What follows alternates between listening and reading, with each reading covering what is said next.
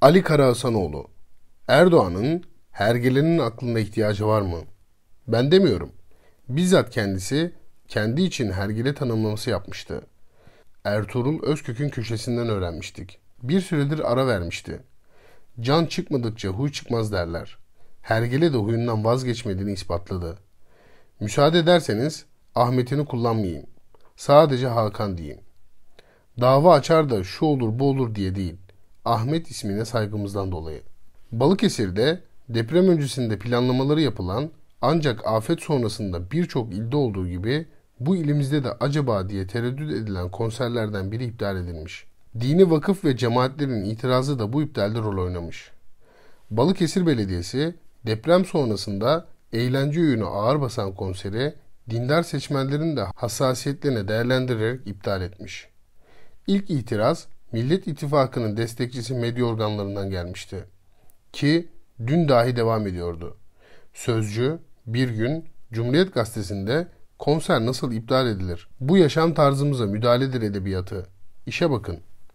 Dersiniz ki Belediyeler Kanunu'nda deprem sonrasında dahi gençleri eğlendirmek için yarı çıplak bayan şarkıcılara milyonlarca para akıtarak konser verdirilir diye bir görev tanımı yapılmış. Dolayısıyla belediye bu konseri verdirmezse kanuna aykırı davranmış olurmuş gibi. Seçimde Tayyip Erdoğan karşısında bir defa yenilgiye mahkum olan bir avuç azınlığın konser dinlemezlerse ve konserin parasını da belediyeye ödetmezlerse yaşam tarzlarına müdahale edilmiş sayılır gibi algı üretmeleri yetmedi. Şimdi bir de seçim öncesinde Tayyip Erdoğan'ın lütfedip karşısına aldığı Hakan Efendi kolları sıvamış saldırıya geçmiş. Ateş olsan cürmüm kadar yer yakarsın deyip geçeceğiz de biz senin Kanal 7'den ayrıldıktan sonra hürriyette kalabilmek için azgın azgınlığa yaptığın şirinlikleri unutmadık diyeceğiz de o dönemde Tayyip Erdoğan'a nasıl hakaretler ettiğini çok iyi biliyoruz diyeceğiz de son 2-3 yıldır birilerinin ikazıyla sen ne yapıyorsun uyarısı ile birazcık kendisine çeki düzen vermişti ama şimdi yine hergeleliğini konuşturmuş. Hande Yener konserinin iptal edilmesi üzerine Hürriyet'in 1. sayfasına şarkıcının iç çamaşırıyla fotoğrafını koyup altına da kendi yazısını anonslatmış. Der ki yazısında Hakan Efendi, Balıkesir Belediyesi Kuran kursu değildir. AK Parti de dini bir vakıf değildir. AK Parti nedir ne değildir sonra geliriz. Ama ilk cümleye cevap verelim. Balıkesir Belediyesi Kur'an kursu değildir. Pekala da Balıkesir Belediyesi şarkıcıların iç çamaşırıyla gençlerin karşısına çıkacağı bir nokta mıdır? Kimse kusura bakmasın. Şarkıcıyı tanımam. Dün konseri iptal edildi diye haberi yapan Hürriyet'in editörleri sayfaya sütyenli fotoğrafını koymasıyla tanımış oldum. Bir müftünün oğlu olan adam bir kadının kadınlık onuruna da aykırı olarak sütyenle çekilmiş fotoğrafını basıp altına da nereden çıktı bu iptal nasıl diyebilir? Aynı konuyu işlediği yazısına itirazım var başlığını nasıl atabilir? Neye itirazım var? Şarkıcının sütyenle gençler arasında dolaştırılmasına belediyenin aracılık etmemek istemesine mi? Sen Nişantaşı'nda bol bol sütyeni elbise sanıp öylece sokağa çıkanlarla zaten dolaşıyorsun. AK Partili belediyelere de aynı rolü üstlenme mecburiyetini nereden alıyorsun? Neymiş? Belediyeler sadece belli bir duyarlılığa değil, herkese hizmet verecek. AK Parti sadece belli bir yaşam tarzını değil, herkese seslenecekmiş. Evet öyle. Zaten bunu yapıyorlar. Yaptıkları için de seçimde başarılı oluyorlar.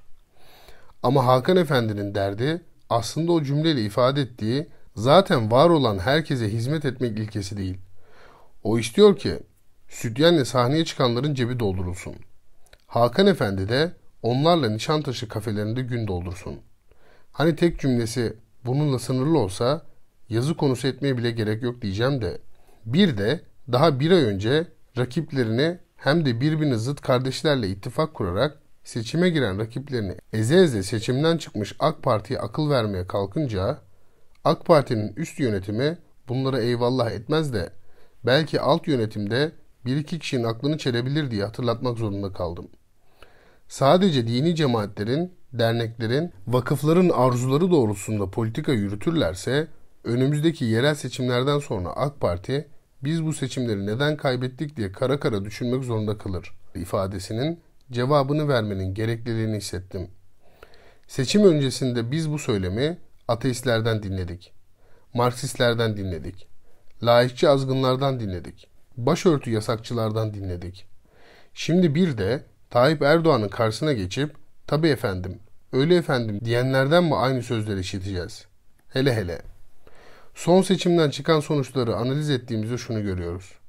Büyükşehirler AK Parti'den uzaklaşıyor. Gençler AK Parti'den uzaklaşıyor. Bu uzaklaşmalarda birçok etkinin yanı sıra festival yasaklarının, konser iptallerinin de payı var denilirse, hop, orada dur bakalım hergele demek boynumuzun borcu olur.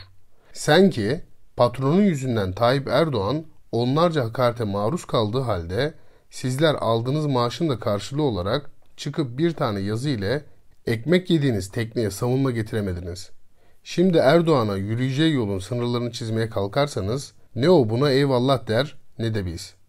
Festival yasağıymış, konser iptaliymiş, gençler AK Parti'ye oy vermiyormuş. Hadi oradan, mankenlere şirinlik için kendi büyüdüğü mahalleyi satmaya kalkan adam.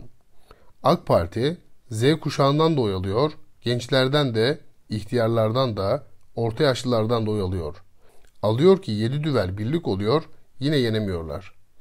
28 Şubat darbecilerinin artıklarından bir komutan AK Parti ilk iktidara geldiğinde Erdoğan'a çalışkansınız, başarılı da oluyorsunuz ama şu eşinizin başındaki örtüyü çıkarsanız da bizim de başbakanımız olsanız demişti.